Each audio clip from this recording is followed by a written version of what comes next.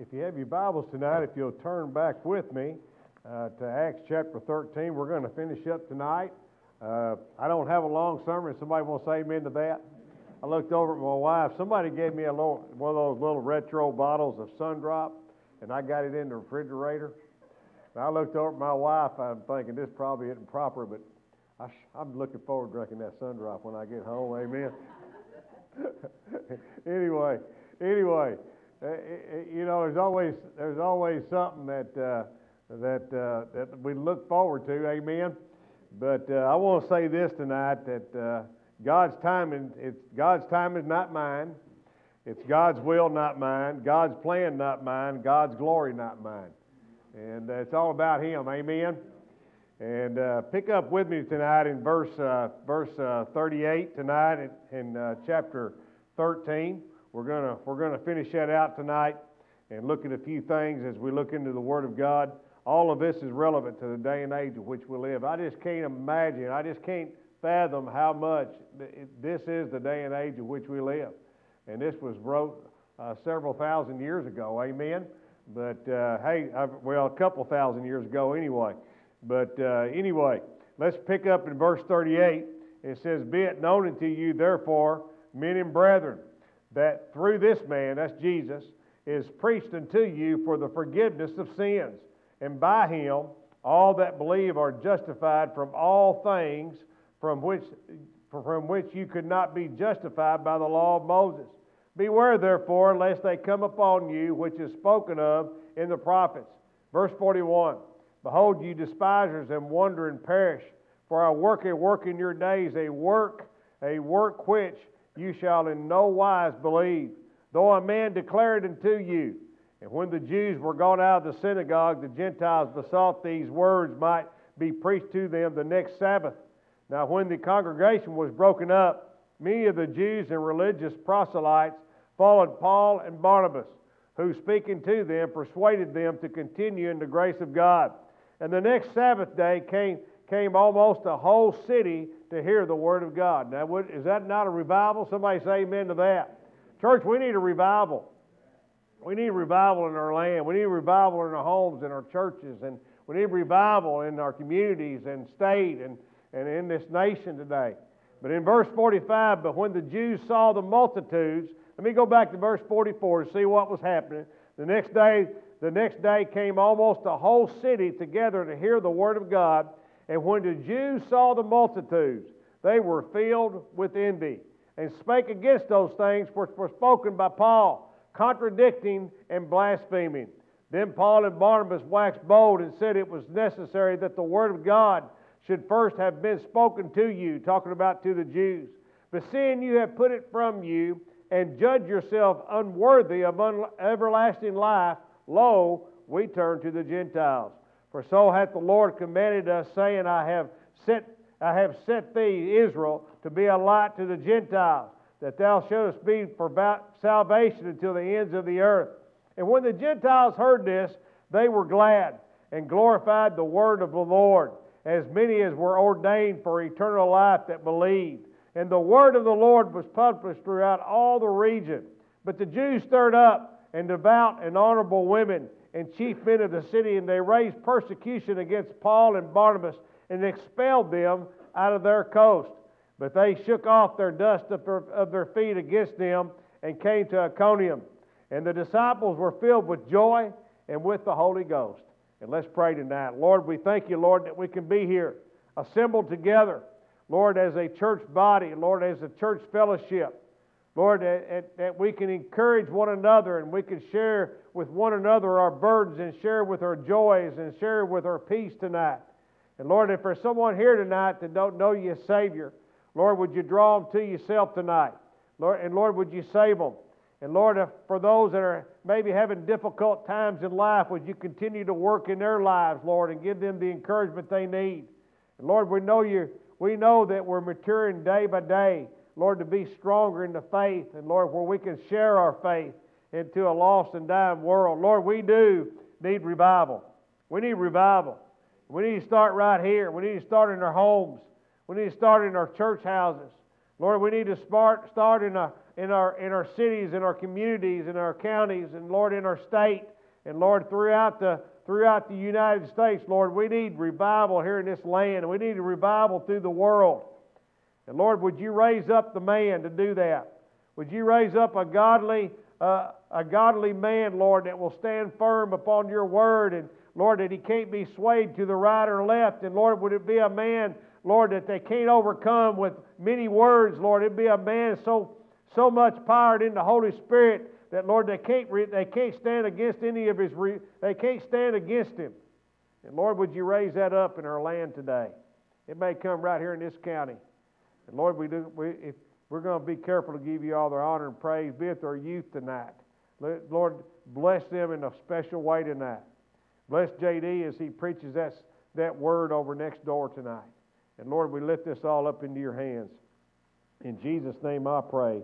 Amen and amen. I want to welcome those out on the parking lot tonight. We're glad you was able to be here, and we're glad that you was able to be a part of us tonight. I want to look at three things tonight as we look into the Word of God. And you heard this morning as Paul, he preached the Word of God, and he backed it up by Scripture, Old Testament Scripture, and right inside their synagogue, and he told them that Jesus was the Christ, the Son of the living God. Amen? And only through him that you could be saved. Now, I want to look at three things this morning, or this evening, as we look into the Word of God. I want to look at three choice things that we need to think about. We need to think about in the day and age in which we live, because it was going on then and it's going on today. But these Jews made a choice. They made a choice not to receive Jesus Christ. Now that happens all the time, and there's a great rejection here, and in the day and age in which we live, there's a great rejection to the name of Jesus. You know, when I used to speak in the schools when I was younger, I would go on certain days, and there'd be four of us speaking in four different classes, and I always spoke. I told them, you get me, you get God, amen, and they were good with that. And as I went, you could see in the beginning that those young kids, they really received what you had to say about the Lord and about prayer. And by the time 10 years went by, you could see a whole different crop of kids that came in. They cared nothing about hearing what you had to say about the Lord. And that's where we're at in the day and age in which we live. Now, that's been 15 years ago at that. And so, you know, a lot of things has changed in the last 25 or 30 years. Amen? And we're in a place in America today that people don't want to hear about the Lord. They just don't want to hear about sin, because they camouflage their sin, and they ignore their sin today. And they know they have sin in their life, but they ignore it. They don't want their sins forgiven, because if they had to admit that, then they would admit they're a sinner. And they got too much pride to do so. Well, I can tell you, we're all sin, and we all fall short of the glory of God. Amen? And we need a Savior, and His name is Jesus today. He's the only one that can save us today. And we need to look at that. And we need to look at that in verses 38 through 46 this morning. Or this afternoon. I keep saying this morning. I feel like I'm continuing the same sermon from this morning. So it's tonight. Amen? I know it's night. I ain't got Alzheimer's yet. But it's close. Anyway, look at verse 38. It says, "Be it known unto you, therefore, men and brethren," notice this, "that through this man is preached unto you the forgiveness of sins." That's why Jesus came. He came and He died upon the cruel cross of Calvary. He took our sin debt where we wouldn't have to take our sin debt. He took the wrath of God where we could have peace with God. Do we understand that tonight? There is nothing you can do. You can't work your way to heaven. You can't be good enough to get to heaven. You can't do all the right things and think, well, if I check this list off and stay on the course, that I'm going to get to heaven. It does not work that way. You need a Savior, because you cannot do it yourself. There's only one that can save, and His name is Jesus, because He says, through this man is preaching to you the forgiveness of sins. You can't do enough to forgive you of your sins. You'll turn around and sin tomorrow. You'll turn around and sin before you go home. Amen? We're sinners. And we're sinners. The only difference between a person that is lost and a person that is saved is they're a lost sinner and I'm a saved sinner. Amen? Let's look at that in verse 39 and 9. It says this, "But by Him By Him, all that believe are justified. That word justified means being declared righteous. Now, He declares us righteous. We don't declare ourselves righteous. He declares us righteous when He saves us. Boy, that's a good day. That is a very good day. Through this man, verse 38, verse 39, by Him, all that believe. That word believe comes from a Greek word. It means put your faith in, put your trust in, and rely on. So that's our part. Our part is the faith part. We put our faith in what He did. Amen? We don't put our faith in what we can do. We put our faith in what He says. By Him, all that believe are justified. That word justified means being declared righteous from all things from which you could not be justified. You couldn't be declared righteous by the law of Moses. If you turn with me over into Romans chapter 9, I'm going to show you something over there, and it's very important. As a matter of fact, in chapter 9 in verse 30, this is the gospel being offered to the Jewish nation. It says in verse 30, it says this, what shall I say then, that the Gentiles, now you're going to see tonight that the Gentiles received Christ. What shall we say then? That the Gentiles which followed not after the righteousness have attained unto righteousness, even the righteousness which is of what? Faith. Not of works, but of faith. Amen? Gentiles put their faith in what Jesus did. They put their faith and trust in Jesus. Amen? Now watch. But Israel, which followed after the law of righteousness, they were after the law of Moses, amen, has not attained to the law of righteousness. Now watch. Wherefore? Because they sought it not by faith, but as it was by works of the law. For they stumbled at the stumbling stone. Who's the stumbling stone? Well, His name is Jesus. He's the chief cornerstone. Amen?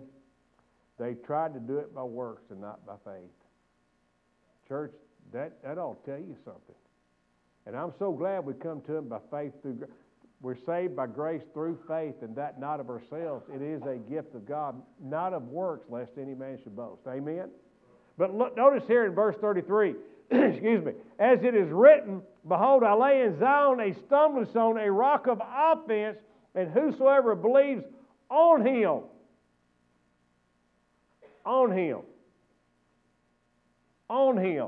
shall not be ashamed. Now watch. Chapter 10, verse 1. Brethren, here's what the whole problem, he gives the problem. Brethren, my heart's desire and prayer for God for Israel is that they might get saved. They thought they were saved.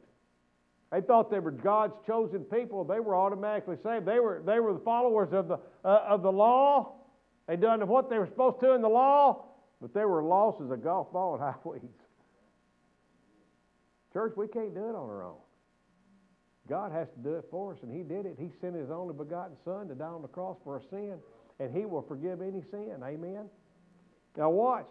For I bear them record that they have a zeal of God. There's a lot of religious people who have a zeal for God, but they don't know Him. They don't know Jesus. They have a zeal of God, but not according to knowledge. Watch. For they being ignorant, uninformed of God's righteousness, and going about to establish their own righteousness. When we try to work our way and merit our way, we're just trying to establish our own righteousness. We're really trying to be God. And we're not. And it says, they have not submitted themselves unto the righteousness of God. For the Christ is the end of the law and righteous to every one, says individually, that believes. Are y'all with me tonight? Say amen. And we need to understand that tonight, because salvation came to the Jews first, and they were God's chosen people, but they rejected that great salvation.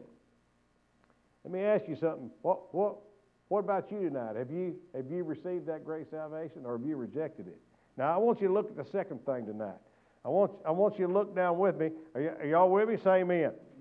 Now, look down with me in verse 40, because I want to give you the second thing tonight, is the Gentiles received the great salvation. There's a great receiving here. Now watch. He warns them in verse 40. Beware therefore, talking about the Jews that trusted in the law, lest they come upon you, which is spoken of in the prophets. Behold, here's what he calls them. Here's what the prophets say. Behold, you despisers, and wonder and perish, for a worker work in your days, a prophet which you shall in no wise believe, though a man declare it unto you. It was told to them. It was told to them by Paul. It was told to them by the prophets, and they rejected it. Verse 42.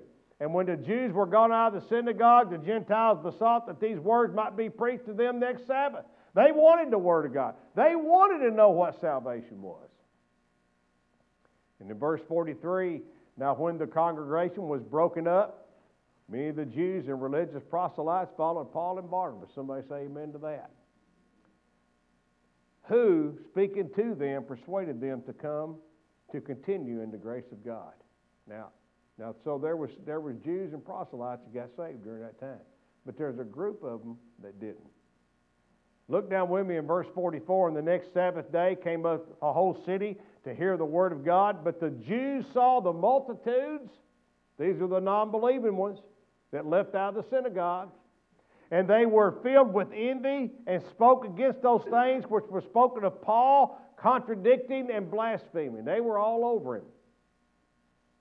Y'all with me? Now watch. Watch what happens here. And Paul and Barnabas waxed bold. Instead of running and taking off, they stood up and preached the Word of God. Amen? They preached the Word. Now watch. It was necessary that the Word of God should first have been spoken to you, talking to the Jews. Y'all with me? Now watch. But seeing you have put it from you, and judge yourselves unworthy of everlasting life, lo, we turn to the Gentiles. So you see that tonight, and because they rejected that, the Word of God went to the Gentiles. Turn with me to Romans chapter 11. Let me show you something there. I'm going to show you a few verses. Because church, we're Gentiles and we've been grafted in. Y'all know what grafted in means? Look down with me when you get there, Romans chapter 11, verse 11. And it says this, I say then, have they... Y'all with me? Y'all here? Okay, Romans 11:11. Here we go. And I say then, have they stumbled that they should fall? God forbid. But rather through their fall, salvation has come to the Gentiles to provoke them to jealousy. God brought the salvation to the Gentiles to make the Jews jealous of what the Gentiles got. Amen?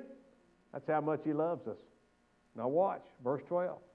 Now if the fall of them be in the riches of the world and the diminishing of them, the riches of the Gentiles, how much more their fullness? Now watch, verse 13. For I speak to you Gentiles, inasmuch as I am the apostle of the Gentiles, this is Paul speaking, I magnify my office, for by any means I may provoke to emulation or jealousy them which are of my flesh, and might save some of them. Church, Israel rejected salvation of Jesus Christ, and He sent it to the Gentiles, and it has provoked Israel to jealousy. Israel today, when they see us as Gentiles worshiping the Lord, it gets to them. Amen? But there's going to be a day. There's going to be a day. But there's going to be a work in the Jewish nation like never been before, and it's going to be during the tribulation period. And when the 144,000 evangelizing Jews take over, and they start winning souls all through that region of Israel, Muslims too, there's going to be a great revival during that time. There's going to be a time that those Jews are going to come to Christ when they see that they were the ones that killed Christ. But God's got that all in His hand. Amen? Gentiles. Does Jews get saved? Sure they do. Is Paul the apostle of the Gentiles? Sure he is. But did he ever... he always took time to win souls from the Jews. Amen.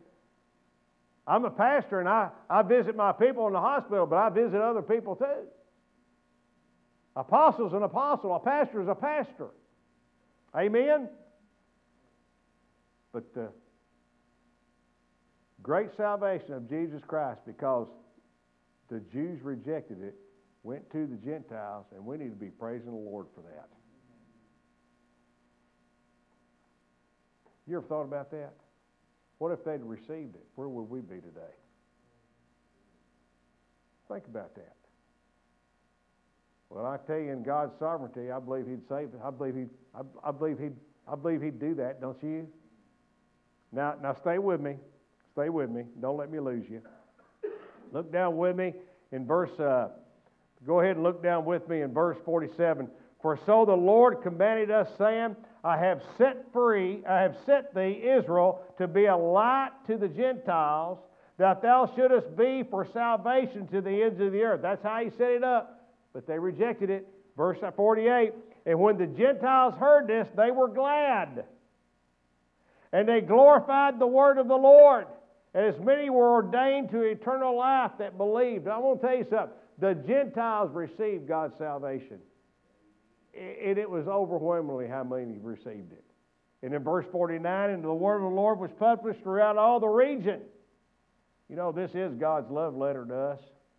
He always gives us an invitation. Amen. But look down with me in verse 50. But the Jews, they stirred up the devout and honorable women and the chief men of the city, and they raised persecution against Paul and Barnabas, and they expelled them out of their coast. See, they rejected God's love and God's invitation. They rejected God's men. That's pretty alarming. You know, when you look at that, the only thing that is goes back to verse 46. It says, but sin, you put it from you and judge yourselves unworthy of everlasting life. Lo, we turn to the Gentiles. They have judged their own selves by rejecting Christ. And they have in their own way, they had declared themselves unworthy of everlasting life. People that reject the Lord. Are y'all listening? People that reject the Lord for His great salvation, they bring damnation to themselves. They have received, that's the direction they have decided to go. It's not that God wouldn't save them. God wants to save them. But they don't want to be saved. Everybody's accountable. Everybody's accountable for how they receive the Lord, whether they're going to receive Him or not. Let me ask you something. Have you received Him today? Now watch, let's finish this up. Y'all with me? Say amen. Because you see right here when you get down to verse 50, and you see how they stirred that up. In verse 51, it says, but they shook off the dust off their feet against them and came to Iconium. When they rejected the gospel, they practiced Matthew 10:14. In Matthew 10:14, Jesus said, and whosoever shall not receive you, nor hear your words, when you depart out of that house or the city, shake off the dust off your feet. And verily I say unto you, it shall be more tolerable than the land of Sodom and Gomorrah in that day of judgment than that city. You know, I just wonder. I wonder where Golo stands in that.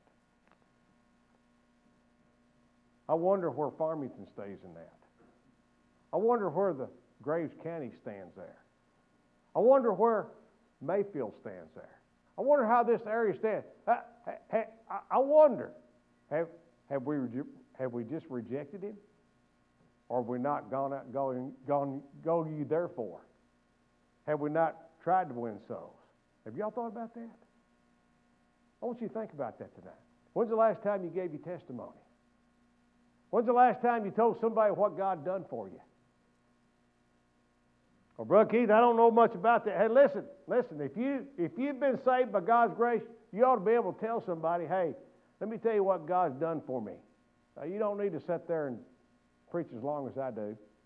Amen? In a couple of 2 or 3 minutes, you can tell them what God's done for you. and how God's changed your life. And you know, that's when the saved went out and the lost came in. People were giving their testimony of what God's done for them. And they'd come in and they'd hear the Word of God. Hey, they'd be saved. They'd go out and tell people what God's done for them. Here, we live in a day and age where it's secret agent man on who's a Christian out in public. Don't want anybody to know. I don't want to take any conflict. Church, we got to stand. I'm not talking about standing ugly. I'm talking about we got to stand. Hey, we've been changed by the power of God, and we have a testimony to give the people and give them the hope that they need, because people are going to bed tonight hopeless. Some are contemplating suicide. Some are in dark places. And listen, if we don't give them that hope, the hope of the gospel, they don't have anything to turn to. They can't realize that everything else has failed in their life, and what they truly need is the Lord. Are y'all with me? Now watch. In verse 52 it says this, and the disciples were filled with joy and with the Holy Ghost. That's encouraging, isn't it? In Luke 12:32, Jesus says, "Fear not, little flock. It's your Father's good pleasure to give you the kingdom." You know God wants to see you saved tonight. In Revelation chapter 22, in verse 12, it says this. Jesus said, "And behold, I come quickly, and my reward is with me." Do you know what's our reward? It's to be with Jesus. Our reward is heaven. He said, "Behold, I come quickly, and my reward is with me. To every man according to his work shall be. I am Alpha and Omega, the beginning and the end, the first and the last. Blessed are they which do His commandments, and they that may have right to the tree of life, and may enter in through the great gates of the city." Church, Jesus has paid the price. He has paid the price because Jesus went up, the Holy Spirit came down, the saved went out, and the lost came in. We should be going out. Somebody said we ought to have, they went to a church when they was on vacation, and they had a sign up on the door going out. It says, "Going out for service." That's the way we should be. This isn't the end of it. Hey, just coming to church and hearing the Word of God, hey, we need to take it out. We need to be able to live it out. We need to live it out in our DNA every day. Not a performance, but that should be who we are. That's who Paul was. That's who Barnabas was. They were they were men of the Word, and they believed in the Word, and they believed in the Lord Jesus Christ.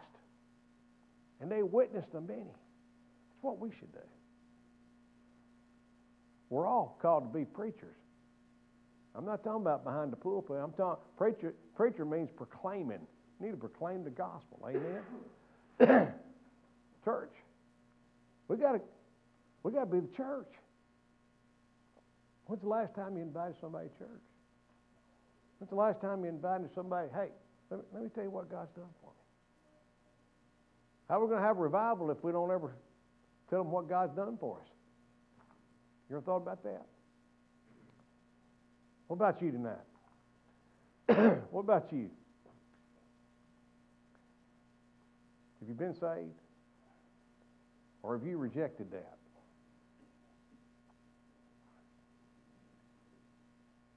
You know, the ball's in our court, isn't it?